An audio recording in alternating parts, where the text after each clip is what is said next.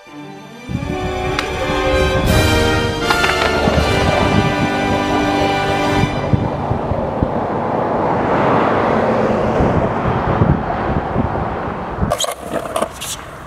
up, guys?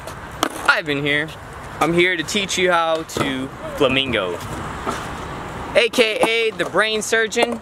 That's what they used to call it back in the old days, 70s, 80s. I learned this trick when I first started watching Mike Vallely skate parts. And I think it was on a Tony Hawk and Mike V trick tip when they were talking about this, the flamingo. When I saw it, I thought it was really cool. So, what they don't tell you when learning this trick, be prepared. You might get a lot of shinners. I have the scars to back it, and yeah, it really hurts. Took me a whole day to learn this trick, to do it right. There's ways of doing it like this, off the nose, and then you go around. And I used to do it like that, but it just didn't feel right, because what you're doing right there is the front foot's on the nose, the back foot is in this pressure. And think of a teeter-totter. You know those long benches and two kids sit on each side? Well, all your weight is gonna be right here. There's gonna be weight right here, and they're on the opposite sides. Now, when you slide your foot off, it's gonna do a popping motion, and then you gotta do this to wrap it around your calf. I didn't like doing it that way because the grip rubs up against the back of your calf, and you can get cuts like that, and it's not cool.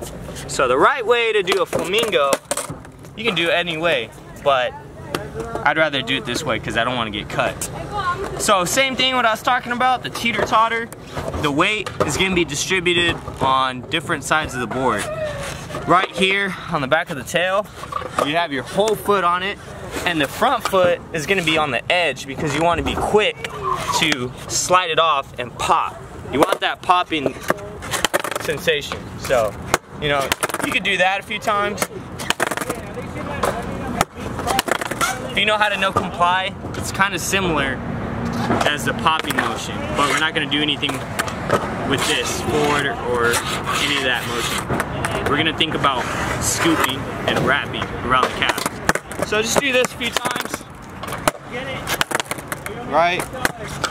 Just to know what you're doing. And when you're ready, think about the wrapping. So, that's, you know, if you can't land it, practice the wrapping motion. Let's do it. Watch out, camera. That's what you want. And when you're ready, you're gonna wind up. So after you wrap, you're gonna wind up, so when you unwrap it, you can guide it with your back foot. So you're gonna do this. So keep popping, keep popping. Alright. When you're ready, wrap. Okay, I got one foot, wrap. Okay, when you're confident, go for it. Hop on it. What's the worst that can happen? It's on flat, right?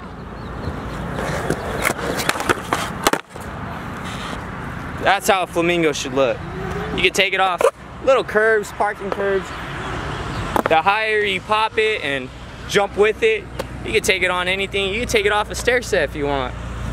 Take it off anything. I hope this works. Let me know. Comment below. Like, share, and subscribe. And let me know if I gave you a good trick tip. And if you're practicing this and you get some shinners, beware. I told you so. So you might wear shin guards, or I don't know, or you just want to just ball out. Go for it. I hope you get it. Good luck.